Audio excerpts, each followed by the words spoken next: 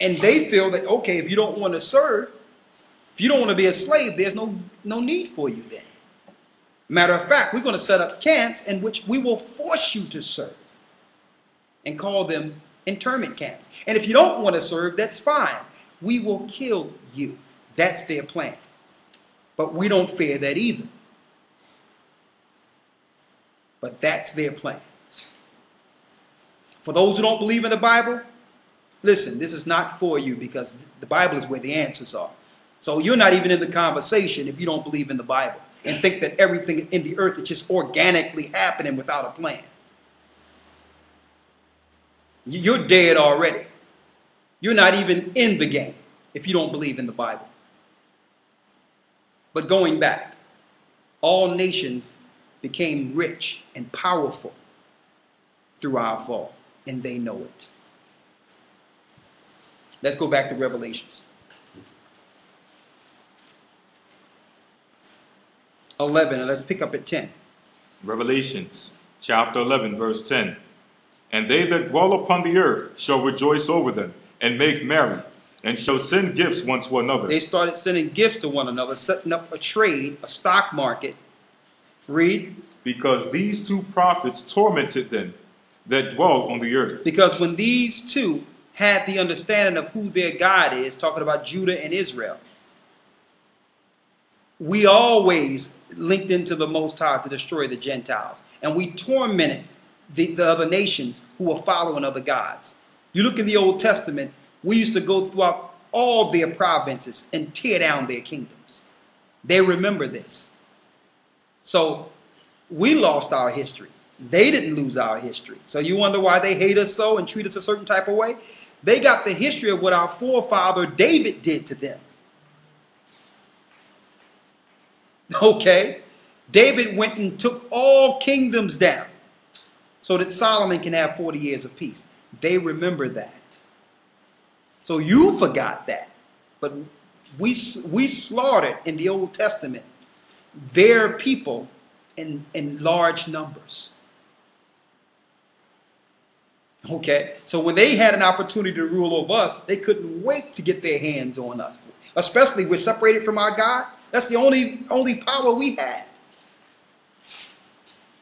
That was our saving grace, that we were with the God of all gods. We turned our back on him. He gave powers to the Gentiles. They began to destroy us. And it says now, when we fell, all the nations started sending gifts to each other because they remember us tormenting them and going against them.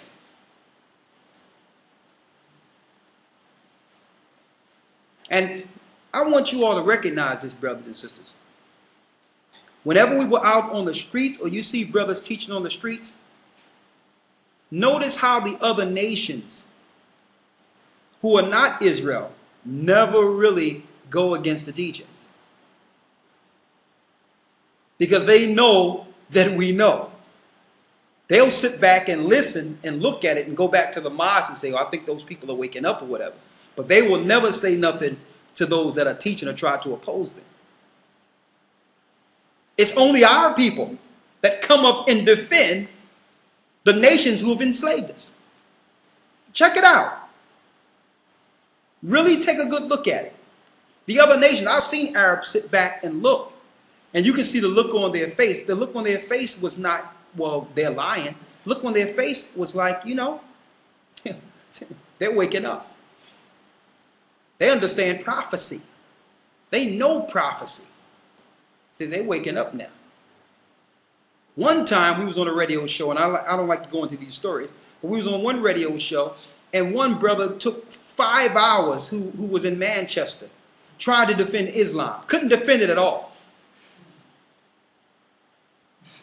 We're showing images of a woman's private part they have at the bottom of Mecca, in which a man must stick his head through and kiss, because they deal with a female deity that they're not telling you about, but it's the same ceramicists they follow in the Roman Catholic Church. And that's why over the Roman Catholic churches, they got red doors, and at the top is at the point of a woman's private part when you enter the doors of the churches. It's the same thing. It's the goddess of fertility in the churches, the red door, that's shaped like a woman's private part, and they got it on in Islam too, where you have to stick your head in and kiss between a woman's private parts in Islam. And we broke this thing down and showed this guy images, everything. And he still was fighting. We gave him history, Persian mythology, everything that Islam was. We had books, records, everything. And this brother, and we asked this brother, why are you defending a people that could care less about you? What do you have to do with Ishmael? You're Isaac. You're Jacob. Yes. That was the same day when the taxi drivers came to the end. Yes. Yes. Yes. And Mark was there. He was there, a matter of fact. Mark was going back and forth with the guy big time. But here's the part that Mark, you're mentioning, is correct. A taxi driver came who was Arab and came to us and said, well, listen, this guy cannot really represent Islam. He totally discounted this brother at all. He is as if this guy didn't exist. He's like, well, this guy really don't represent Islam. He told the guy to his face. And then the guy came, gave the church a donation. He was a Muslim. Gave the church a donation. And then he said, anytime that you are in England, please, I need you to sit down with me and my wife. We open our house for dinner for you. Now, check that out.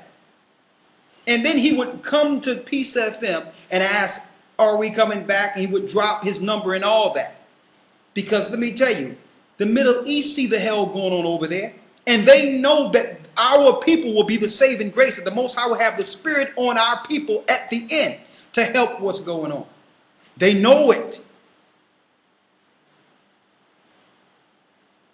Our people are so great. They're way greater than they would ever know. Because of the Spirit in you and what the Most High will use you for in the future. The powers that be know this. When everything breaks down, we are next. Let's go back to Revelations 11. Revelations chapter 11, verse 11. And after 3 days and a half. That 3 days and a half, which is the same period, that 42 months, that 1,203 score years. This is the time period from the time the Romans destroyed us and the time that they would set up their order, in which they would control everything. After that 3.5 days, what happens? The Spirit of life from the Most High Ahia entered into them. Now the Most High's people are reviving, and they're finding out all over the earth who they are. We're in that period right now. We've been in that period since the early 2000s. Read.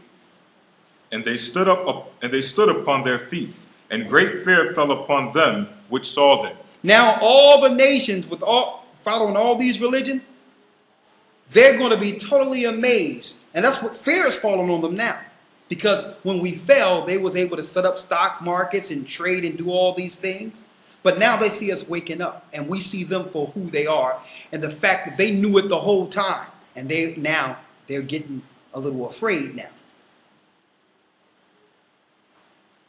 They're coming together and saying, what are we going to do about them?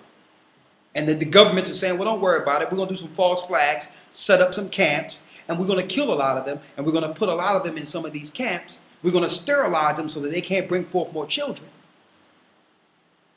It's all out war. This is what the war is about.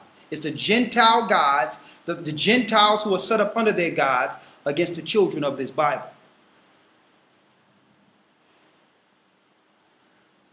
And we know they're going to try to censor this, but we're going to bring it forth all the way. Real time.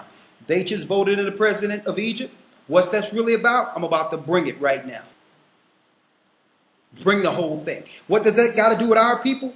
I'm about to bring it through the Spirit of the Most High right now. Read it.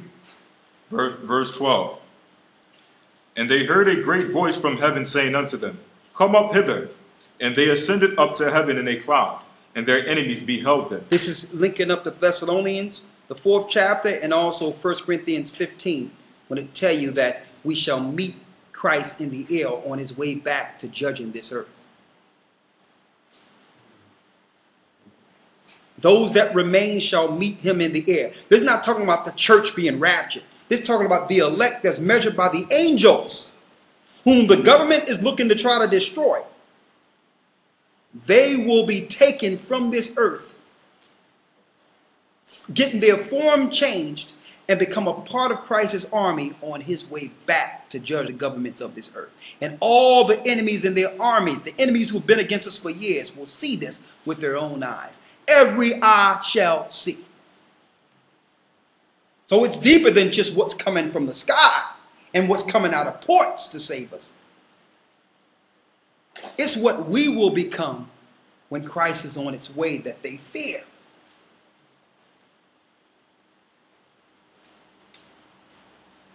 Read on. Verse 13. Excuse me, verse 12. And they heard a great voice from heaven saying unto them, Come up hither. And they ascended up to heaven in a cloud, and their enemies beheld them. And their enemies beheld them. Go ahead. Verse 13. And the same hour was there a great earthquake, and the 10th part of the city fell. And in the earthquake were slain of men 7,000. And the remnant were affrighted and gave glory to the power of heaven. And the remnant that are left are going to give glory to the God of the Hebrews when everything is said and done. They will see us change. Now there's more. The burden of Egypt. Let's go to Isaiah 19. You notice they've set up a new president under the Western world. Now, mind you, they claim that there would be that there was an organic revolution over in the Middle East, in which the Middle Easterns are fighting for democracy and to be free from dictatorship. Isn't that what they said? Why is it that all the dictators that the Western world is setting up from Saudi Arabia, which are from the seeds of Ishmael, mind you,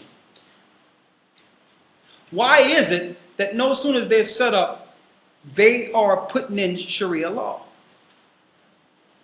I thought that the Western world was backing the rebels, the quote-unquote rebels, to set up a democracy, a freedom where you can have American lifestyles in these countries, opposed to oppressive Islamic lifestyles. Remember, they use their television shows to tell us that they're going into the Middle East because women are oppressed, and to free the woman from the oppression of Sharia law, how women are forced to wear certain things and can't. Don't you know Sharia law? A woman don't have no rights under Sharia law. 0 rights. But yet the Western world just took out a president, Mubarak, who allowed freedom for the women in Egypt, and they set up Sharia law. Why? You notice the guy they set up made a speech and says eventually that they will have their temple no longer, or their capital will no longer be Cairo, but Jerusalem. You heard him say that? Right? Y'all see that?